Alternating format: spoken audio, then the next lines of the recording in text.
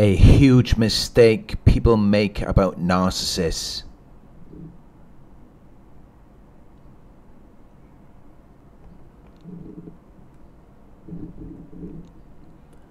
There is one thing that people often misunderstand or misinterpret. And it's completely understandable because narcissists are manipulative and deceptive. They can cause people to believe something that is not true in order to gain some personal advantage. They can give you a mistaken impression. And sometimes they can even fail to admit to themselves that something is true. Because at times it may appear as though the narcissist is looking for something. It may seem as though they're lonely and they desire companionship. It may seem as though they just want something from you, as though they care about you or they miss you, as though you matter to them, you're special and important, you're something significant. And you cannot simply be replaced by another person. And it can be very confusing, because at times they will show polite and acceptable behavior, as though they desire to conform to societal norms. And they want that for you as well. They value families and marriage. They value sustainable things. But that couldn't be further from the truth. And in fact, that is the exact opposite of what they want. Everything you see from them is fake. It's a false image. It's intended to deceive you. It's intended to make them look normal, so that they can blend into society. The reality is that they don't even care about you. They don't even know who you are. They don't even view you as a separate person with your own feelings and needs. They don't care about any of that. You could be anyone, because they don't connect to people on a deeper level. They can't be vulnerable. All they care about is what they see on the surface, which is why they assume that all another person could want is superficial things. Whether it's money, sex, or a superficial image of a relationship, family, or a marriage. Which is why that's all you're ever going to get from them. It's not going to get any deeper than that. Which may be frustrating for you. Because as an empath or even just a normal human, you may desire something more. Which is something that they can't give to you.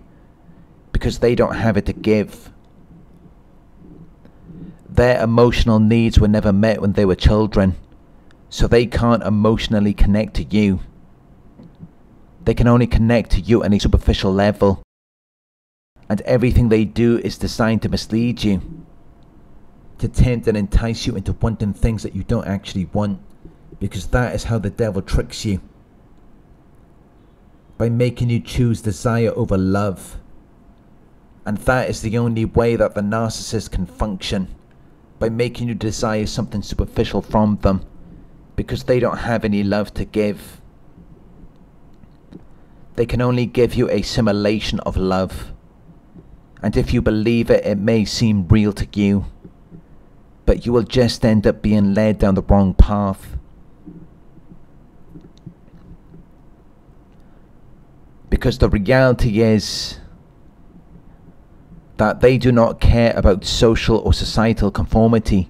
They see that as a form of weakness. As something that is foolish and unwise. As something that puts them at a disadvantage. Because then the shoe is on the other foot. They have to answer to you. Because then they would have the desire to be liked and accepted. So instead they choose to be irritating and contemptible. Because in their minds that gives them power. If they're self-absorbed or they act in their own self-interest, it means that you can't reject them. Because they never fully gave themselves to you anyway. So they think that puts them in a position of power, when actually that is a sign of weakness, because it takes emotional strength to be vulnerable. So this avoidance behavior is what causes them to have difficulty managing their feelings and emotions, because it's what enables their narcissism to continue. If they could be vulnerable, they would probably be fine, because then they will be able to accept that they have a problem. So then they will be able to fix it. But narcissists cannot be vulnerable because they're very afraid. So they put up a wall because they fear that they may be susceptible to an emotional attack. Which may seem to make sense from an emotional standpoint, but from a logical point of view, it doesn't make any sense. Because when you are vulnerable, that takes emotional power and strength. It gives you the ability to make the necessary changes and to direct the course of events. While when narcissists are egotistical and in a state of grandiosity, that is actually when they are most vulnerable and susceptible to slights or criticism. So in a lot of ways they are doing it to themselves. They've put themselves in a position where they're destined to receive a lot of emotional pain because their false character isn't real. It's propped up by external validation, which means that it can also be brought down. But a lot of them can't even see it. They can't even see that they're doing it to themselves. But this is just what they learned a long time ago. It's what was taught to them in their childhood. Which is why even if you try to reach them or get through to them, they put up a wall. They say that you're being too sensitive, or that you're overreacting, when in fact these are just projections, and all you're ever going to get from a narcissist is a projection of who they are being, and they're going to assume wholeheartedly that these characteristic traits belong to you, when the reality is that they don't even know you.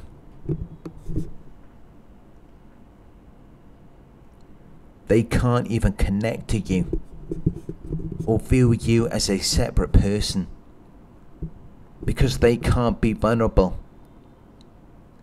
And it's only when you are vulnerable that you can connect, whether it's to another person or even to themselves. Which is why this is often a huge mistake that people make, that this person knows who they are and what they want out of life, when in fact they're not even connected to themselves.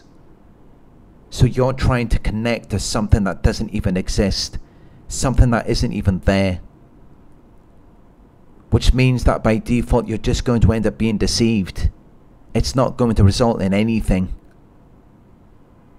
Because there was never anything there to begin with. Which is why when you start to experience frustration and resentment, and you begin to confront them on their inability to deliver or perform, unless they can use it to gaslight you or shame you, it makes them really mad. Because you're expecting something from them that they don't even have to give to you. They strung you along, they give you a simulation of love. And while you were wanting to connect to them, and you thought that's what you were doing, you were just falling in love with yourself.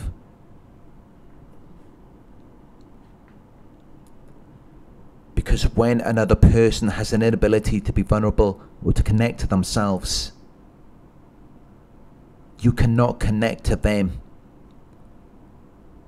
You can only connect to yourself. And then you end up projecting these qualities, virtues and desires that you have for yourself onto them. Because your brain has to assume that they're on the same page and that you value the same things in order for you to connect. Which is why you're so easily deceived. Because what you're expecting from them is what you already have for yourself. And you just can't comprehend that someone could not possess these affective components. But regardless of what you think or believe, reality will continuously show you that you are wrong. Because the reality is that they simply don't have it. So in the end, you will always be the one who is left with the short end of the stick, because they do not want what you want. They don't want a relationship. They don't want love. That doesn't even cross their minds. They know that you want that. That's how they were able to trick you in the beginning, by giving you the illusion of whatever they thought you wanted to see. They reflected that back to you. But then they started to dip. They started to look for a way out, because then they were under pressure to perform, and they didn't have that to give to you. They never developed these effective components, so the only thing they could do is try to twist it and hold you responsible, or they just had to leave, because that is a lot of extra work for a narcissist to engage in. It demands a lot of their energy to keep up that facade. It's much easier for them to dip out and find another unsuspecting victim, someone who will believe in their simulation of love, because they can't just bring something out of thin air. They can't give you something that they haven't got to give. And yet a lot of you think that it's so unfair, that they're holding back. They're not giving you what you want or what you rightfully deserve. And then you see them moving on with their new supply. And now it looks like they're able to be vulnerable. They're able to open up to this new person. They've given them everything they never gave you. When that's just a part of the facade, they didn't change.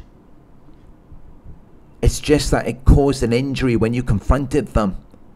That made them feel some type of way. It made them feel less than a person. So then they had to go out and prove not only to you but to themselves that they do have that. They do have the ability to connect to someone on a deeper level, when the reality is that they don't. You will never get that from them, because they never had it to begin with. They never learned effective empathy. They didn't get their emotional needs met when they were children, and they're not going to start now. There's just no incentive for them to do that, because they see it as a weakness. They see it as something that would put them at a disadvantage, so they rely on their manipulation skills. They've had a lot of experience with that, so they see it as though that's their best chance. Which is why the best thing you can do is stay far away from them, because it's only going to irritate and frustrate you.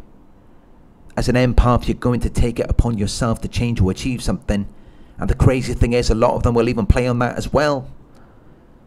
They're so disconnected from themselves that they will focus on your inability to get something out of them, while knowing all along that they never had it to give to you anyway, which really reveals just how insane they are. Because they already know that you can't make them happy. They know they can't be satisfied. And yet they string you along. They lie to you. They future fake, when there's really nothing you can do to change it. You can't fix them. And you will only burn yourself out trying to do that, because it really is an impossible task. It's not something you're ever going to achieve. Which is why, yes, even as empaths, we must set aside our egos and accept that this is something outside of our control. You can't help someone who doesn't want to be helped, someone who sees their lack of connection to self as something that empowers them, or as something that gives them an advantage. They're going to continue along that path. And if it's not with you, then it's going to be with someone else.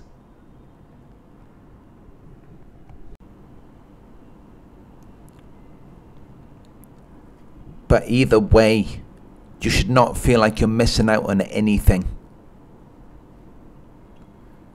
The only thing you're missing out on is more lies and deception, because that's all they have to give to you. Whatever situation they move on to, it's just as fake as it was with you. And just as you failed to recognize it for what it was in the beginning, the same thing will happen to the next person as well. But be grateful that you do have this connection to self. You do have the ability to be vulnerable and to connect to other people. And in fact, that is the reason why a lot of them will end up devaluing you and ghosting you, because they want to keep you stuck in your ego, where you are detached from yourself. It makes them look more sane and normal if they can make you just like them.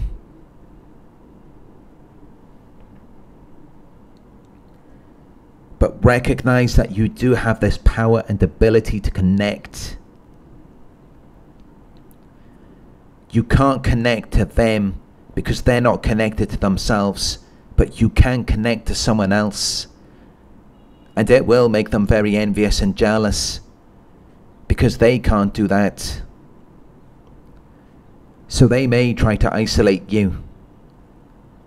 They may even start a smear campaign against you, so that you don't go on and establish a healthy relationship and become a continuous reminder to them of why they had a history of failed relationships. But ironically, that just empowers you even more, because isolation only strengthens your connection to self, which in turn will make your connection to your future partner even more powerful.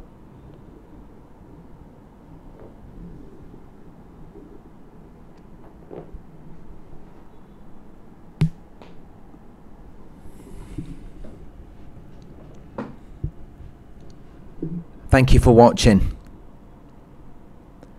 If you found this video helpful, please give it a thumbs up. Share your thoughts in the comment section. Hit the subscribe button to receive the notifications. If you would like to support the channel, you can donate at paypal.me/Narc Survivor. You can book a one-on-one with me on my website. It's narcsurvivor.co.uk. Thank you for watching, and I'll talk to you soon.